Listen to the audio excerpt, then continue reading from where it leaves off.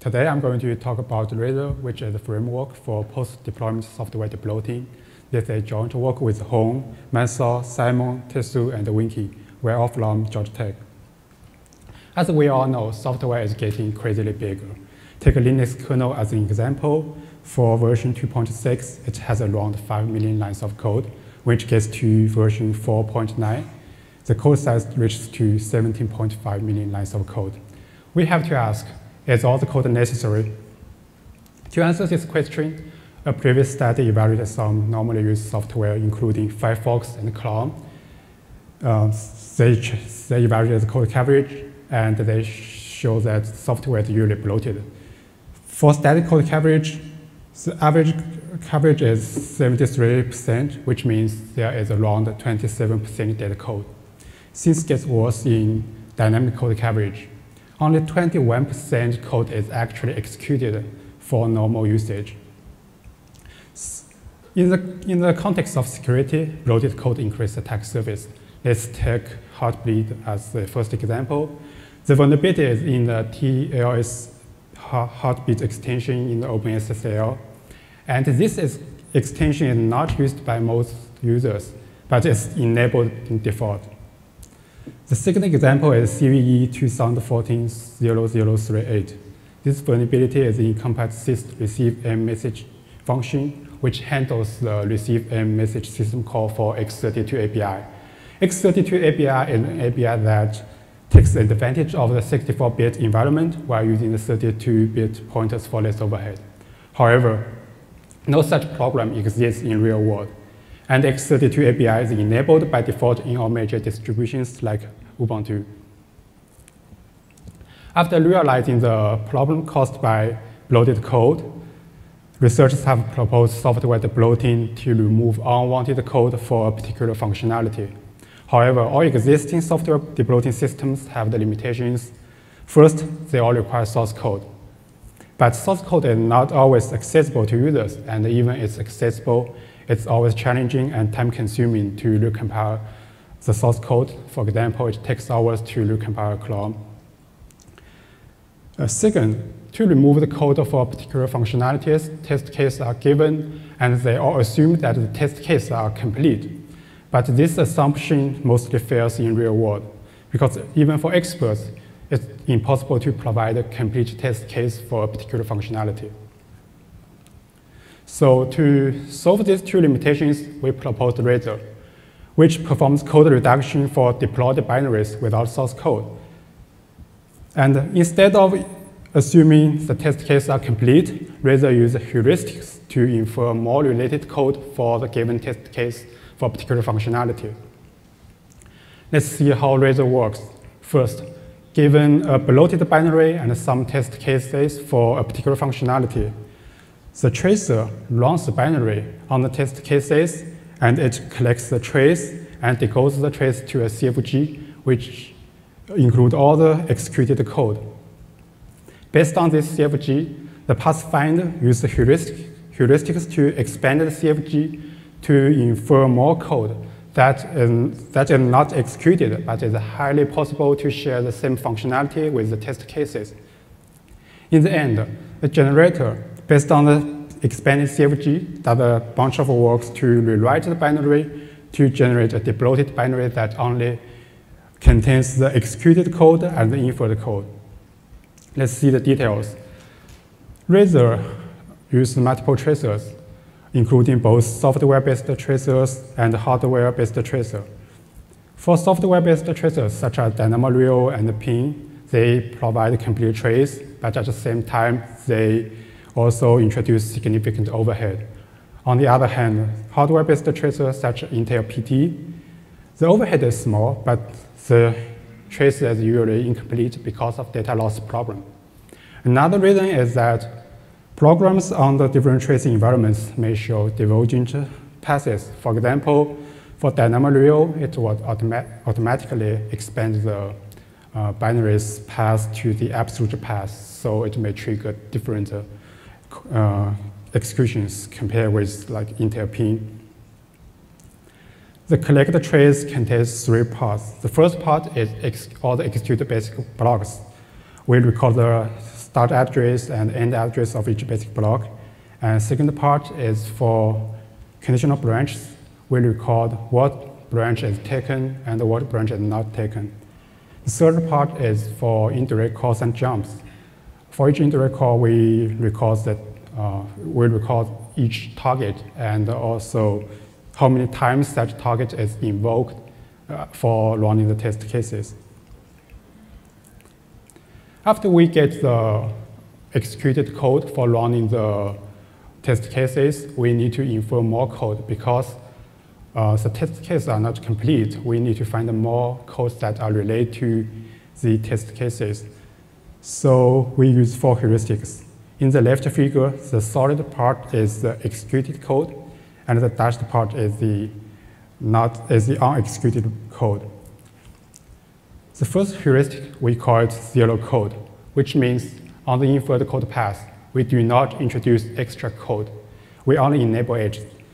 For example, for the conditional jump in L1, only its fourth branch is taken. However, the target of the true branch is also reachable from L2. So after applying this heuristic, the edge between L1 and L3 is enabled. The second heuristic is zero call, which means on the inferred code path, we do not allow call instructions. So the inferred code can only be in the same function with some executed code. For example, for the code in L4, it has no call instructions. So after applying zero call heuristic, we would include the code in L4. The third heuristic is zero library call heuristic, which means on the inferred code path, we allow call instructions, but if it calls some non-executed library functions, we do not allow that. For example, for the code in L6, it has a call instruction which calls LABS1, but this function is not a library function. So after applying this heuristic, we would include the code in L6. The last heuristic, we call it zero functionality heuristic, which means on the inferred code path, we allow the call instructions to call library functions and even non-executed library functions, but only if the targets share the same functionality with some called library functions. For example, the call instruction in L8 calls SQLT.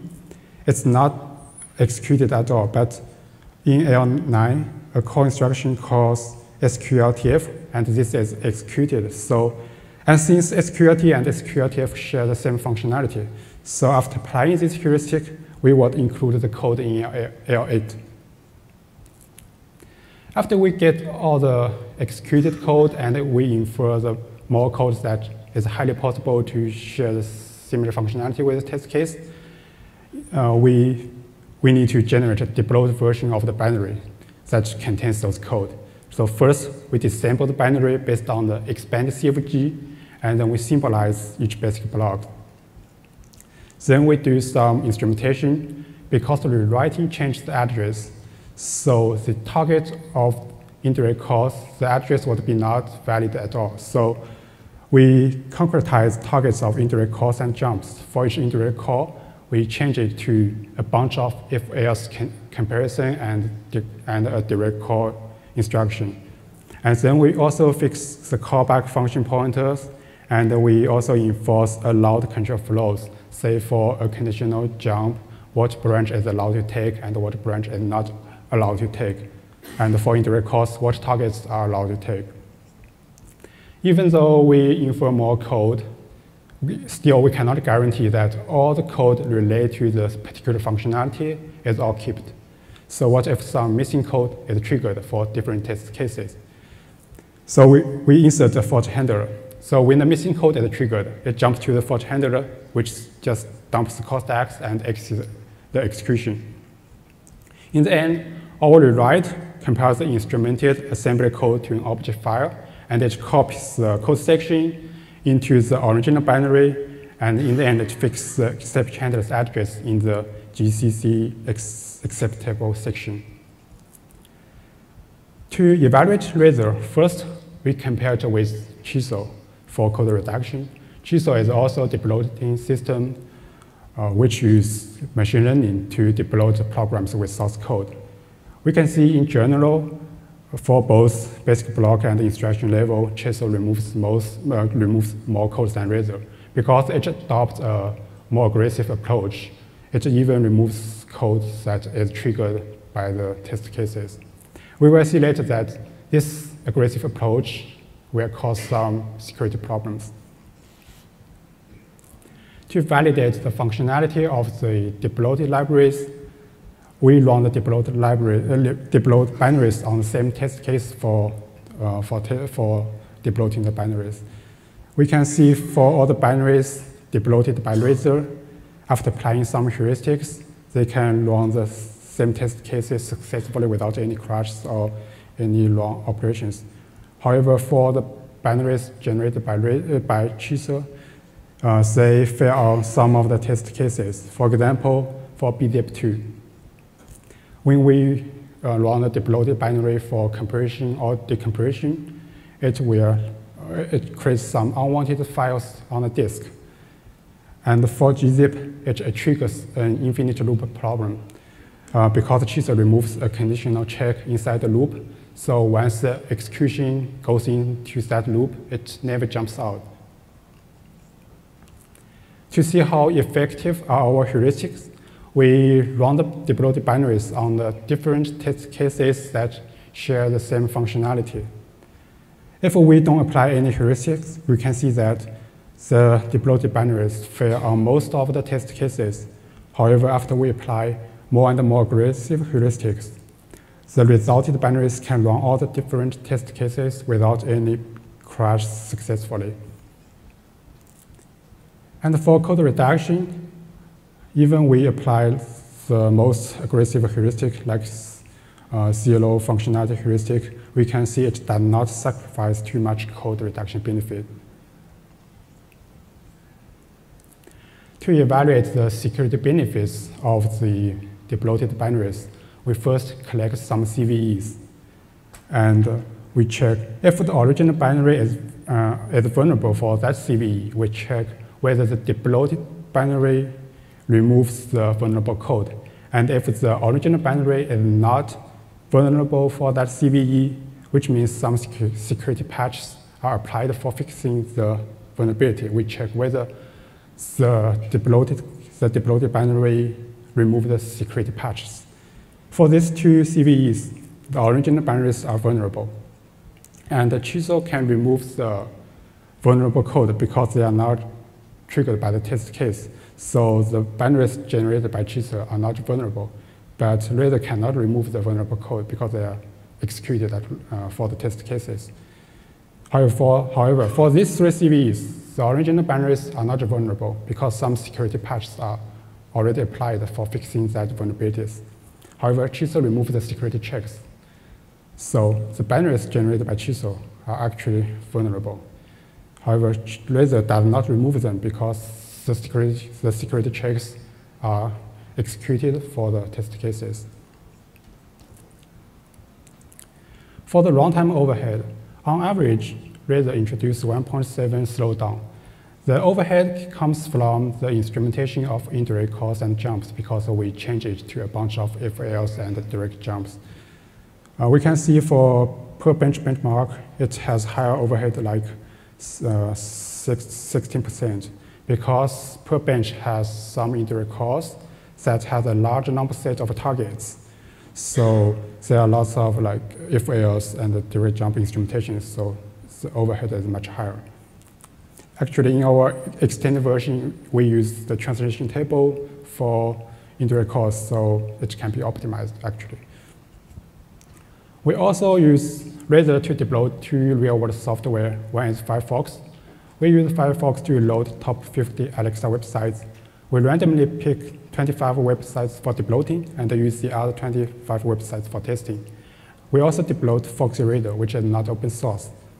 We use it to open and scroll 55 different PDF files, and we randomly pick 50 files for debloating and use the other 40 files for testing.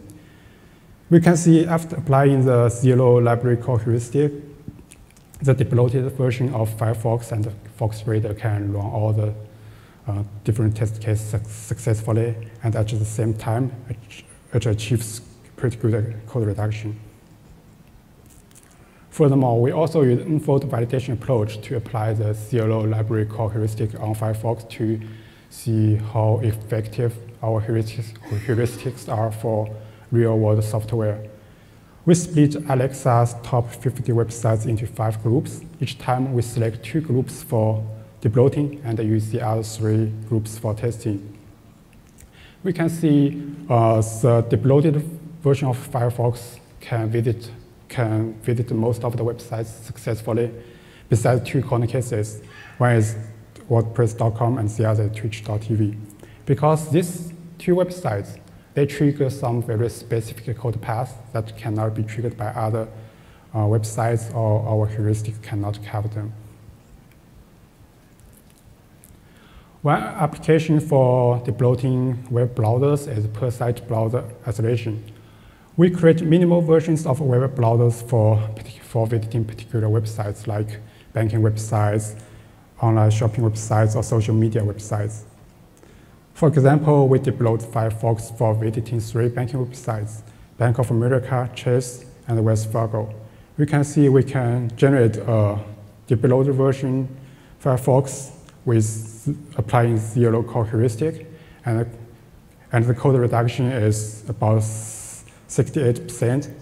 And compared this debloated version with the debloated version for visiting all the top 50 websites, we can remove more code, around 5%. So in summary, we propose Razor, which performs code reduction for deployed binaries without any source code. And instead of assuming the test cases are complete for particular functionality, we use heuristics to infer more related code, and which is proved to be very effective. Yeah. Thank you for your attention, and I'm happy to take a question now.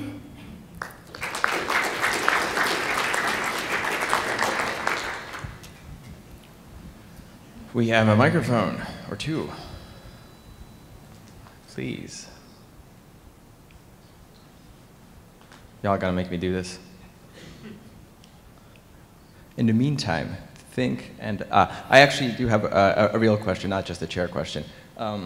So you're doing the per website like isolation, but it seems, well, so one like WordPress is like 25% of the web, but the other thing, like with, I don't know, Facebook or all these other websites, we're bringing like third-party content. So whatever you may be visiting today, tomorrow I'm loading like these iframes that are completely unrelated. So how do you know that this is like good?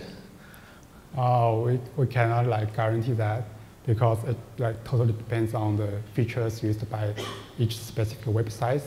So if the websites are similar with the websites we are debloating for, then it's highly possible that it can like work for that website. Yeah. Got it. And would source help with any of this?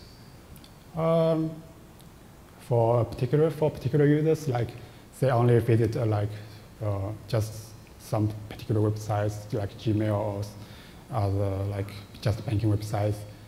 Yeah, just for like part of users. Yeah. But for if you visit like different kinds of users, like most like top 1,000 Alexa websites, then I don't think it brings benefits for that. Yeah. All right. Thanks. It sounds like if I do have code, is this tool going to be helpful in suggesting helpful target-rich areas of code that are kind of just could be called in like this process is nice if you don't have source and you don't deploy the binary iteratively. But if I am the person actually deploying this thing, might it help me detect dead code and get rid of it and do a manual security review to make sure that even those like super rare events, if you have a large enough deployed code base, you might still hit those. Would this help? Yeah, I think it should. Yeah. With the code, I think it totally depends on like how complex are the programs. Even you have code, if it's not well defined, don't have well defined APIs, then I think it doesn't help. Yeah.